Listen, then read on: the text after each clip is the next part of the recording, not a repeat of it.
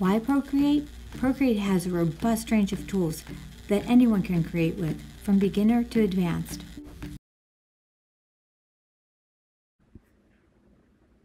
One thing I like about Procreate is the variety of work that students can create. With a range of tools, it's a fully loaded art studio. This assignment was to create an imaginary friend. Students are able to master and manipulate their tools so their work is uniquely their own. Some painterly, some graphic, some using photos, and some really combining all of those. This was an 11th grade art class during remote learning. To start the year, I asked students, "What's on your mind?" Here are 2 responses, both using drawing and text in Procreate to create their message, both very different looks. This is a student who struggled to create work by hand. Because he was not happy with his work, he often would not do the work. The digital platform gave him tools that helped him succeed. Once he got into Procreate, he created a series of work based on his story, his world, with his characters. He became fully engaged in the class as his confidence in himself and his art grew. The use of layers and variety of brushes and text positively impacted his work. This student is clearly a gifted artist, whether on paper or digital. In Procreate, she had a mobile studio which allowed her to create anywhere and anytime. She took her knowledge of paint onto the iPad to create a series of highly realistic portraits. No mess, no cleanup painting. Besides creating digital art for art's sake, students can also use Procreate to sketchnote, making visual their learning. These 2 were about goal setting. This is a page from a book created in Keynote. The textures on the bottom were created in Procreate and used to fill the shapes. Using image fills in Keynote is a great way to modify and personalize your shapes and text, and Procreate brushes are perfect for the job. Here's another example of how Procreate can support your work in other apps. Here, textures and characters were made in Procreate and brought into AR Maker to create 3D environments.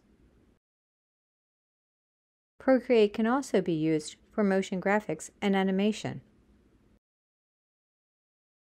This is a project that reflects student work as they reference the Crush on Creativity tutorials.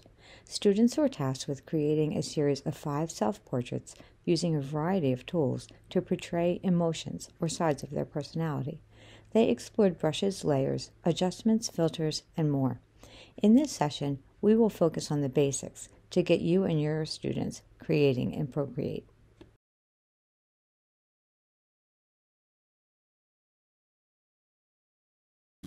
Through this series, I will share my crush on creativity using Procreate.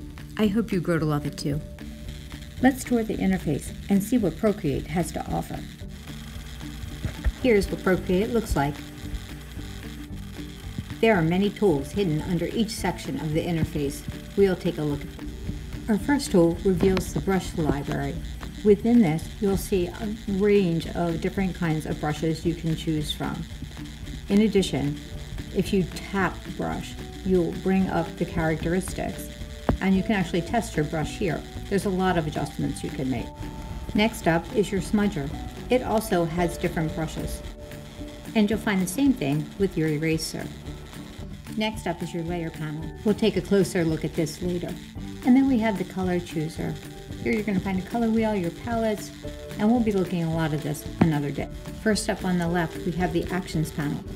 Under here, you'll see you can add files, copy, paste. Next, you'll find your canvas information, then an array of export options. Also your video option, your preferences, which you can set up yourself later, and then the all-important help window.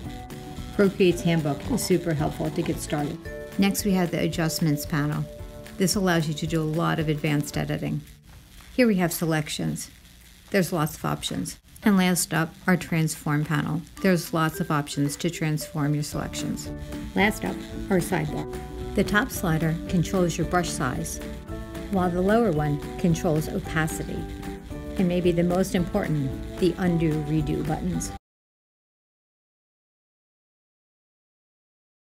Before you start that drawing, you're going to want to make sure you have an appropriate size canvas. Procreate will open up to your gallery. You can see all of your work. To create a new canvas, you'll click the plus in the upper right corner. You will see it comes with many preset canvases. Plus at the bottom, I've added some of my own. But if you want to make your own custom sizes, find the plus at the top and it will give you options. First, you need to set dimensions. Procreate's default is in pixels. The first thing I do is select inches. I choose inches so I can easily print my work. Also in the top, you want to notice the DPI. For print, we want 300. With 300 and at this size, I have a maximum of 27 layers. That's plenty for what I'm going to be doing. You will see as the dimensions increase that the layers decrease. This is just something you have to balance. Next, you want to pick your color profile. As I said, I'm going to print this, so I usually stay in CMYK. RGB is best for digital, CMYK for printing. Also in this menu, you'll find time-lapse settings. Yes, Procreate time-lapses everything you do. And the last thing you can pick is your background color. I'm just going to go with white, and then I will hit create. And now your canvas is ready to go. I'd like to make this a little bit more interactive. So let's set up a canvas so that you can explore while I go through the brushes and layers panels. Navigate to the gallery. In the upper right hand corner, you'll see a plus sign. Tap that and it will open up your choices for canvas sizes. For this, we're going to use screen size. Screen size will give you a canvas that is approximately 15 by 20 inches at 132 DPI and gives you 182 layers. Once your canvas is open, tap on the paintbrush. That will open up the brush menu. As I start the next tutorial on brushes, you can play. Don't worry about what you're creating. There will be a creative challenge at the end. You'll find the brushes in the upper right corner. With them, you will be able to paint, smudge, and erase. Tap the paint icon to reveal the brush library. Brushes are organized in themed categories. The left side reveals sets organized by medium and style, while the right side lists all the available brushes under that category. I'm currently in organic. Simply tap your brush to reveal the Brush Studio. The Brush Studio allows you to tweak settings or build a new brush. With hundreds of settings, you can create limitless combinations. Use the space on the right to test your brush. Next, adjust the sliders and you can see how it will affect the stroke. You decide what's right for you. Procreate comes with an array of brush sets. Some are realistic, while others invented or conceptual. The most important thing is take time and see what will work for you. With the many brush options, the best thing you can do is just explore. Try the different things. See what you come up with, and have fun doing it.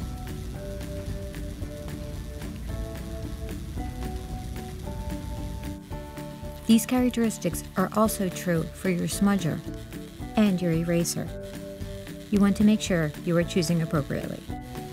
Brushes can also be organized with a long hold and just drag them around and place where you want. Same for your sets. With all the options Procreate offers, some of my favorites are still the basics, like the HB pencil and the round and flat brush. I guess it's my painter spirit. I encourage you to explore, but there's nothing wrong with starting with the basics. Sometimes less is more.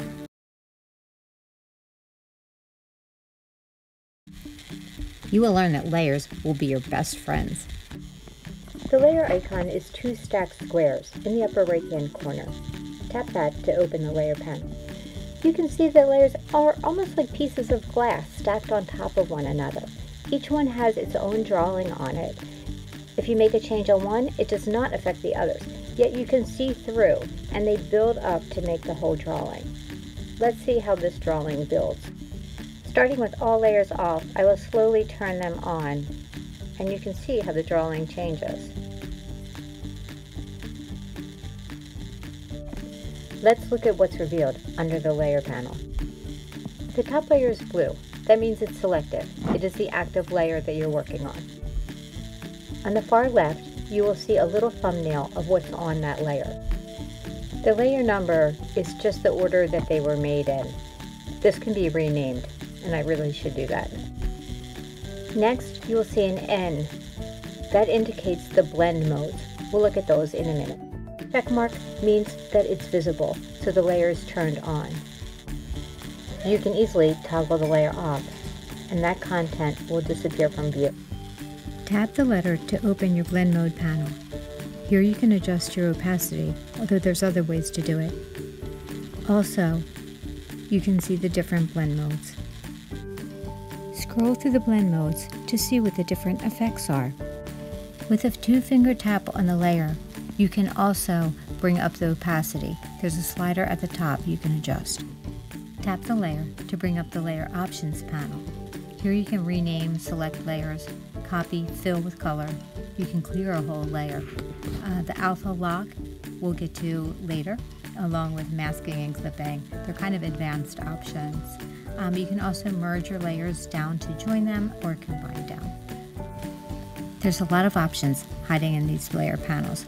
You really don't need to know everything to use them. With a swipe to the left on a single layer, you will reveal that you can lock, duplicate, or delete the layer. With one layer selected, you can swipe another one to the right and group them. That's the kind of darker blue one. You can continue to do this, and then you'll see that they'll all move together. Now that we've looked at a lot of the layer options, let's see how we can put this all to use. Okay, here's an example of how I use layers. Sketch is a layer, then working from the back to the front, filling layers. Draw one tree, duplicate the layer, move it around, transform it. That same tree becomes multiple trees. You can continue to build the layer without affecting anything else. Here's what my finished layer panel looks like. You can see that each part has its own layer.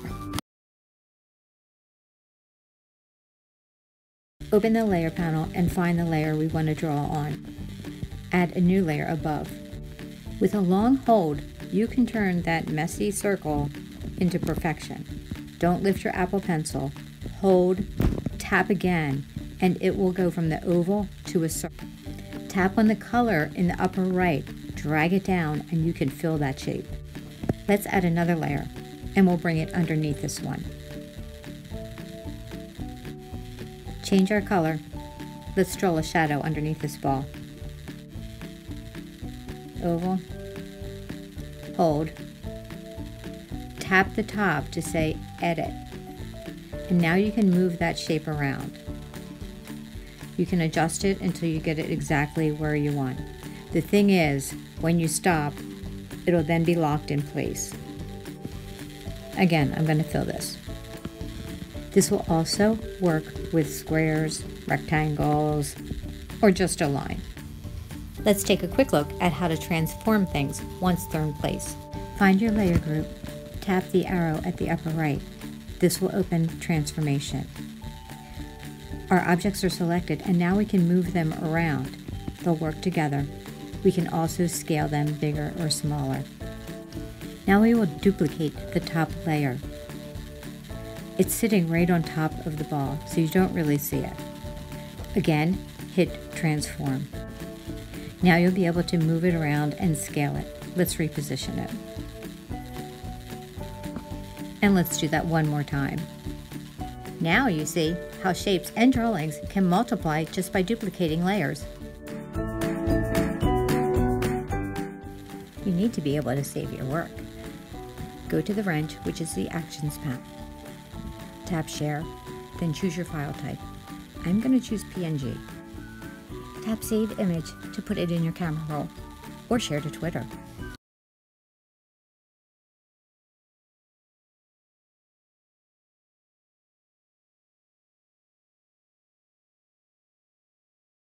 Get ready for the Wired Crush on Creativity Challenge.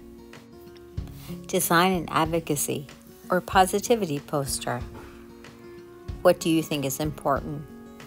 Or what could lift the students and teachers in your school. Go to the gallery, tap plus, select screen size, then turn your iPad to choose your orientation. Do you want to work vertical or horizontal? Open the brush library and we will begin to create a background. Layer 1 is complete. Tap the plus to add a layer and choose another brush. As you go through brushes, continue to add new layers. It allows you to manipulate them. When you're satisfied with your background layers, stop. We're going to add some text. You can add text using the Actions panel. Tap the wrench, open Add, and then add text. This will bring up a text menu and your keyboard. Change your text, and if you tap the toolbox, you will get even more tools. Here you can really format things, choosing font, style, size, spacing, tracking, etc. Play until you get it just where you want it. You can see when you add text, it comes in on its own layer, which gives you additional options to transform. You can also create text by hand. Use the quick shapes. Just hold your line to keep your curves uniform and your lines straight. When you're satisfied, go back to the Actions panel, the wrench. Select Share, and then choose your format. I'm going to share as a JPEG. You will have options for where you want to share. Save image to go to your camera roll, or save to your favorite social media, like Twitter. Now it's your turn. You have time to create bravely. Be sure to share on Twitter, #CrushOnCreativity @CreateArt. I would love to see what you create.